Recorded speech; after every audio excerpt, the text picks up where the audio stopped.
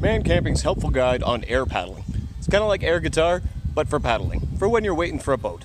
Gayle from Sometimes Eventful asked ManCamping for a video tutorial on air paddling.